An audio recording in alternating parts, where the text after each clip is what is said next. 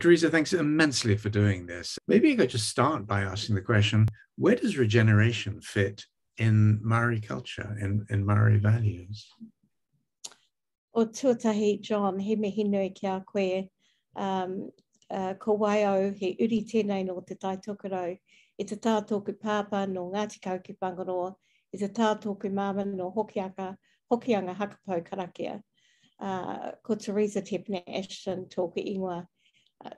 So I'm just introducing myself in my language as is appropriate for me from an Indigenous perspective, letting you know that I help in the far north of New Zealand. Lucky enough to belong to both coasts, both on the East Coast with my father and on the West Coast with my mother. Mm-hmm. So really proud of my lineage, proud of where I come from. And really, you talked about being Māori. I could never be so proud than ever before to be Māori today, because I think that we are bringing, really wise discussions to the world, wise perspectives in relation to our own heritage, which really connects us. If you look at our creation story, connects us to the land, in a very family-oriented way. Mm. And there's no way of separating us. So when you bring that into an environment of today, that sort of relationship with your Sky Father, with your land mother Earth, there can only be but better solutions to the problems that we face today. And to what extent has that cultural take on existence been diluted or in some cases wiped out by colonization? I mean, if we want to get really political, there's always the doctrine of discovery, which really was part of eliminating us as a people, not only Māori, but all Indigenous peoples. And so the harm that has done, and at times continued to happen throughout the world, has really been devastating on all of us. What I do know, though, is that it's time for Indigenous people to come back to the fore, to bring wisdom to the conversations, to bring a holistic thought piece to the well-being of us as people, well-being of the land and the environment that we live in. I love that. But one sort of sidebar note there would be, when I hear wisdom, I hear something that is gentle and engaging. And when I think about the history of the Maori people, I also think about that one of the very few Indigenous peoples that fought the British Army to a standstill, invented trench warfare, and so on. So at the heart of this is also a fairly robust character, I suspect, and I hope that still exists, at least in some measure. Oh, absolutely. I think that we hold dear to the force of our ancestors, and really the fight that they fought. And as much as it's a different fight today, it's still there. But I think the thing that we're always carrying as any Indigenous person is are the values and the principles in which we operate on a daily baitsis. Yeah. They're very clear, they're very simple, they are innate in all of us.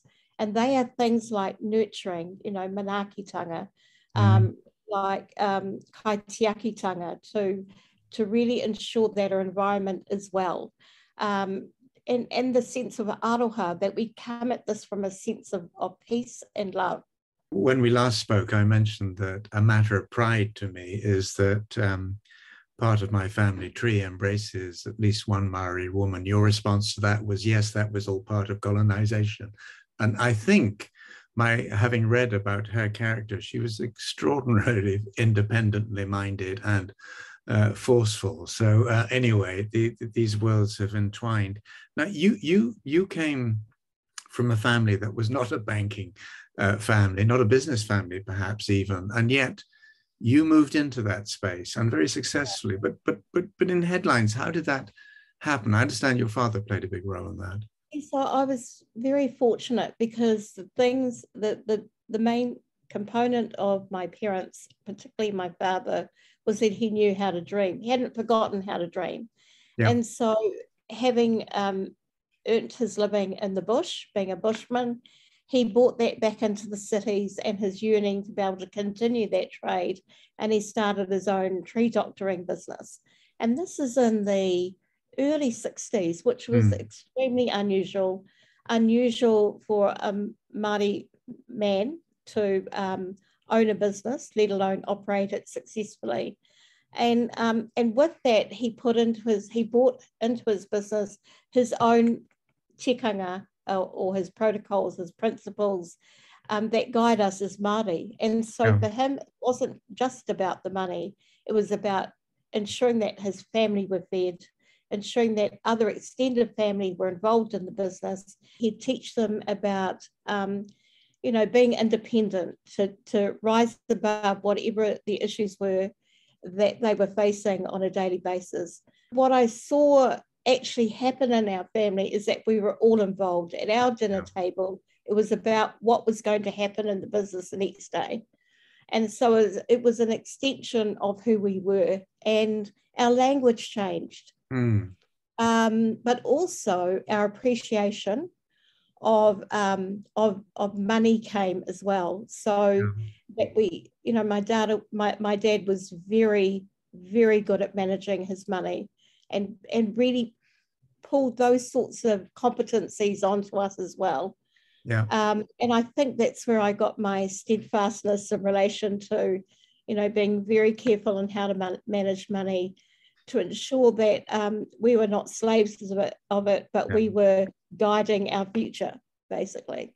And so once you'd got your early mastery of money and you were sort of able to ride this bucking bronco, you went out into the mainstream and into a big bank. So how did that happen? So I started at the bottom.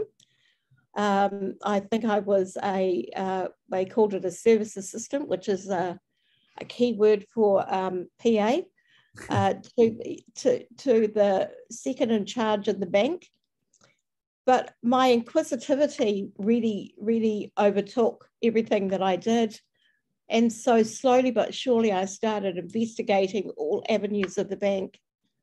And then I was able to decide areas that I wanted to move into. And eventually, one of the great opportunities was being trained in different aspects of banking. And this is corporate banking, not retail banking.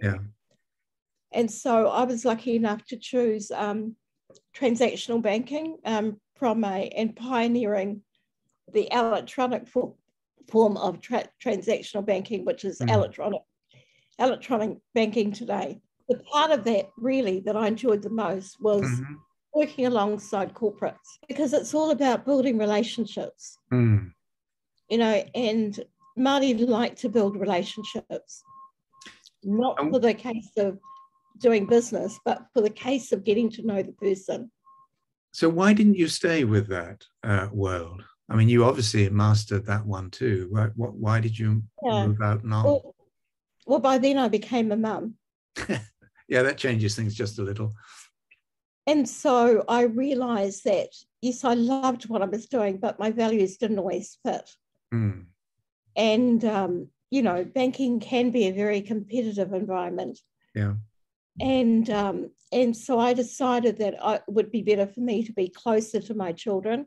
At that stage, I was traveling a lot, and it didn't really suit me. I mean, I have an amazing husband who became a stay-home dad, but really, when I think about it, it's probably one of the biggest mistakes I've ever made in life, because I missed out on being with my children every day from the time they were born.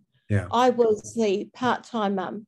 And when I think back, as much as it was great for the advancement of our family, and it probably destroyed one part of my soul.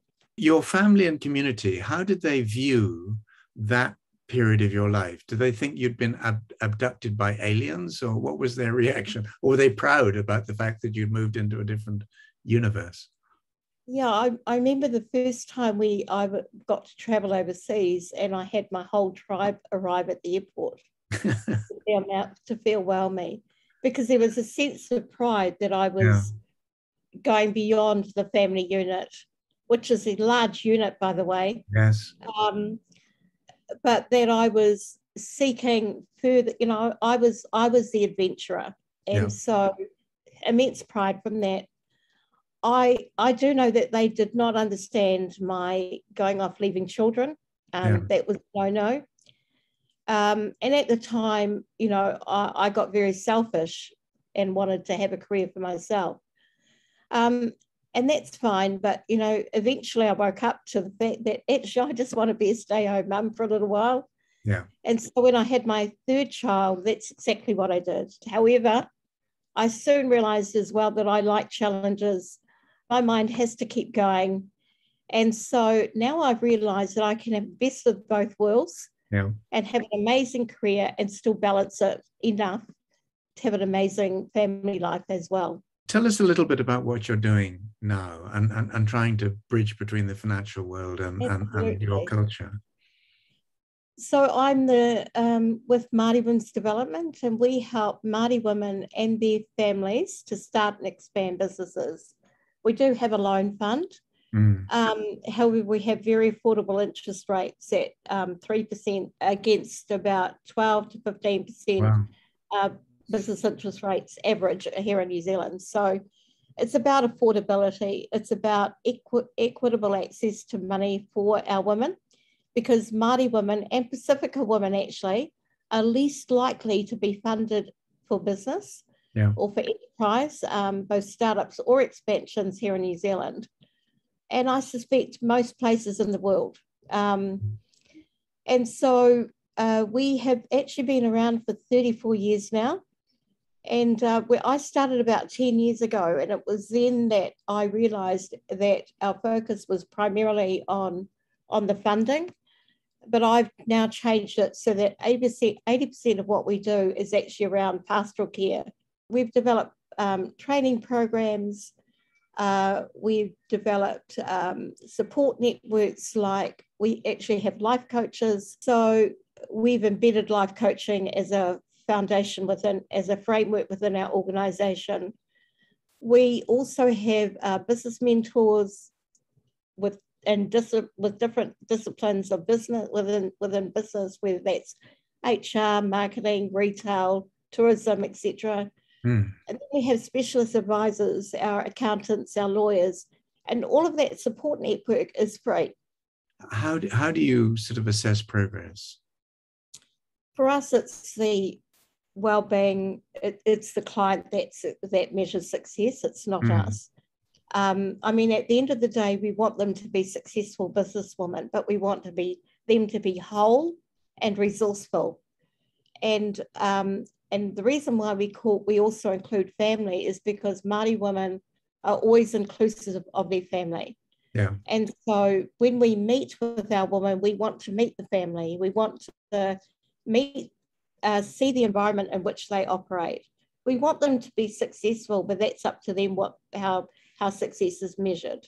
But you will find that every Māori businesswoman, let alone every Māori person, will be involved in their business utilising Māori ways of practice, Māori philosophies, Māori principles. So it's a different way of building a business, really. You've just come back from Dubai. You've been involved in Indigenous diplomacy to some degree, I suppose, Indigenous politics. Say a little bit more about that. It was extremely successful. Well, Good. Number one, we were there to support our own expo, you know, and the agencies who are driving that, and the iwi that's driving that as well. But more importantly, our event was about Indigenous to Indigenous. And, you know, and so there were so many pearls of wisdom that came through, that we were all on the same wavelength, because we've all experienced the same level of colonisation. Yeah. It's that some were further behind and more impacted than maybe us, or we were behind in other things, but we're all speaking the same language as people who've been affected by colonisation. And so as a result of participating in that, there are many collaborations that will continue to occur, not to mention also our Emirati comrades, you know, who we also got to meet mingle with, you know. And in fact, it was probably a surprise to me that the Emirati have very, very similar values to us, the way in which they operate. Yeah. We really are all come from the same level of understanding around our environment. When I think about my ancestors and the amazing triumphs that they had to create such a beautiful people, then I feel very, very happy. In fact, I get quite emotional.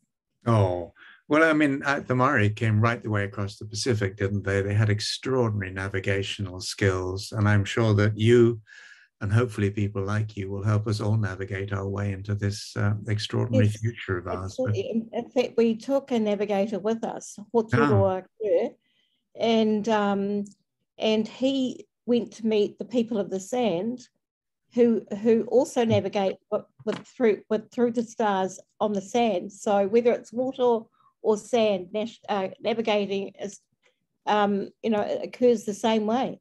I would love to have seen that. But Teresa, thanks immensely for making the time. I will watch you from a safe distance. It's a great comfort, even though you're on the other side of the planet, to know that you're doing what you're doing. And thanks for sharing some of that with us today. Thank you so much, John. Really appreciate it.